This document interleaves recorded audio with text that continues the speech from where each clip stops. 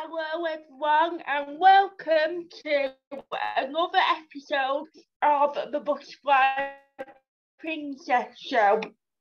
To start the week, my first guest of the week is Kate O'Brien, who is from Kate O'Brien Art. Now, I came across Kate on LinkedIn, and from seeing some of her LinkedIn posts, she's quite active on the art scene within the Stockport area. So it'd be a fascinating conversation today. So hi Kate, thanks for joining us today. Thanks for having me, Steph. It's good to be here chatting to you. So could you tell us a bit about what Kate O'Brien Art is?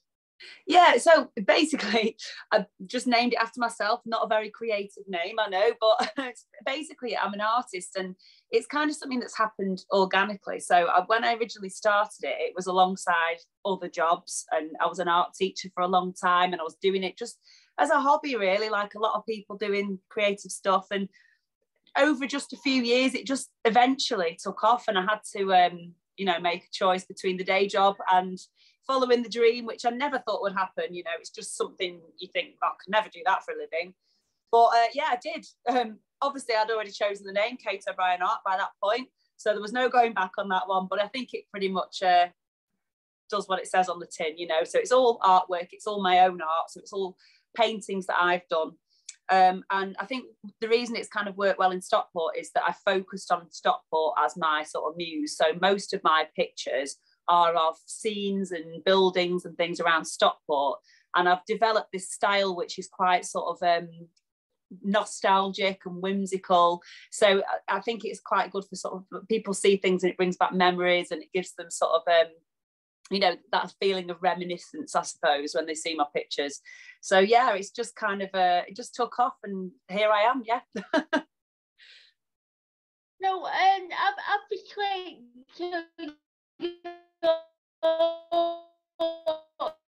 so like you use Stockport as your muse. So do you like scenes? Do you like to depict from Stockport?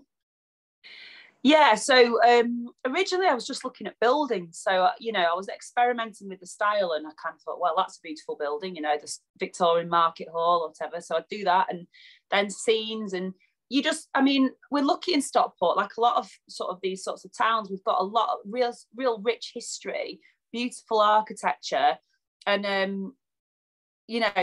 I think it's nice to sort of celebrate that, really. And I think that we're starting to get a lot more investment in the town as well. So a lot of these sort of buildings that were crumbling down are now getting really, looked after, as well as sort of some amazing new modern developments coming up. And we've got a really good mix of sort of architecture, and it's like anything, I think, I sort of grew up around here, so you do have that connection to it no matter where you go. And like a lot of customers, I've met loads of people recently who live in Australia and New Zealand, but they still come back to Stockport to visit their family because they grew up here. And they always take a few little coasters home with them with some of my pictures on. And I think your heart always is in the place that you grew up. So do you do any art classes with people, or is it just mainly your own work? So I have done. I've mentioned before I was a teacher for a long time, so teaching sort of it's second nature to me, and it's really nice to sort of share skills and also to see what other people doing similar techniques, people come up with completely different outcomes. So it's nice to see how other people work in their sort of creativity. But unfortunately, it's not something I'm doing at the moment, only because I'm just so busy, which is great. But there are plans for me to try and start doing some classes again now. So people ask me all the time, and it is a lovely thing to do. So I'm hoping maybe we can, I maybe do some Sunday classes or something like that. But at the moment, it's kind of a work in progress, just so I can find the time, really. I've got 2 little kids as well, so it's all a juggling, balance. So of course as well, so like obviously you'll like now it's with 2 children, I suppose now it's because it's for school holidays and stuff. So will you be focusing more now on like family time for the next 6-7 weeks? Yeah, it's tricky. I mean, in some ways, because I obviously work Saturdays, it means I do get 2 days off during the week. So when the market's closed, the Stockport market's closed on a Monday and a Wednesday and Sunday. So I'll be able to sort of hopefully do some stuff with the kids then. And my husband's trying to work from home on days when I'm in the market. So it is a bit of a juggle, but you know, everyone's in a similar boat, aren't they? It's something you have to do, but we are hoping to sort of get away, and we've just got a little sort of van that we can camp in, so fingers crossed the weather holds up, we can do a few camping weekends. So what's next in the pipeline for Kate O'Brien Arts? So as you asked before, about hopefully doing some more workshops and classes, because I think that'd be a really nice thing to do. And yeah, maybe actually branching out and doing a few towns that aren't Stockport. So I have got a few images of Manchester and, you know, random sort of Angel of the North and things like that. But it'd be quite nice to sort of go to some other nearby places and have a little wander around and take my camera and see what else I can find outside of Stockport, you know. So so were you always interested in art and photography, or is it something that you've just sort of become interested in recently? Oh yeah, pretty much as soon as I could walk, talk, I was painting and drawing, and you know, I was one of those kids that would just always be sat there like doodling all the time, you know, filling notebooks up and stuff. And yeah, it's something I've always wanted to do. And when I was 7, I did a portrait of our cat sat on a patchwork quilt, and I won an art competition, like a local art competition. And from that point onwards, I was like, you know, kind of, this is what I want to do for a job. And obviously, you know, everyone discouraged me because it isn't the easiest way to sort of make a living. And, you know, I did end up going into teaching, but that was brilliant because I was still using my art degree and like all like my art skills on a daily basis, obviously teaching GCSE.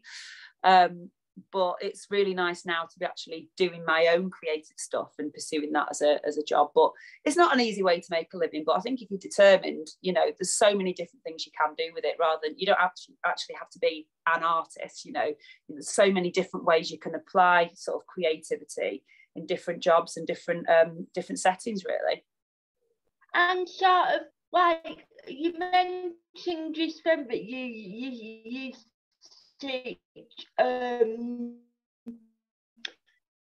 GCSE art, so GCSE art was quite challenging because challenging teaching a load of teenagers and Yeah, it was challenging. Hats off to teachers. It can be a really tough job. Also rewarding, but I mean, I taught for 10 years. Had a couple of maternity breaks in there, but yeah, pretty much 10 years. And what kept me going was like teaching the subject I love, but also seeing the difference it could make to a lot of pupils. So there'd be some children who'd be quite disengaged in like around the rest of the school and like wouldn't turn up to most of the lessons and stuff, who in art you could really see them expressing themselves and finding their creative path, and that was really special, you know. But I'm not going to lie, it was also really hard. So yeah, hats off to people in schools, because it's a very difficult job, you know, and a lot of work, a lot of stress and a lot of marking, a lot of data, number crunching. But yeah, it's yeah, all good, you know. Well, thank you, Kate. It's been really a good talk to you today, and thank you for taking the time out of your day to come and chat with me. Oh, you're very welcome. Really nice to chat to you.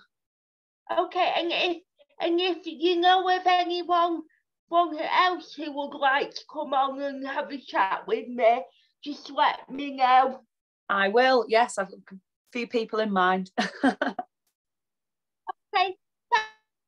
you. Cheers, Steph. See ya.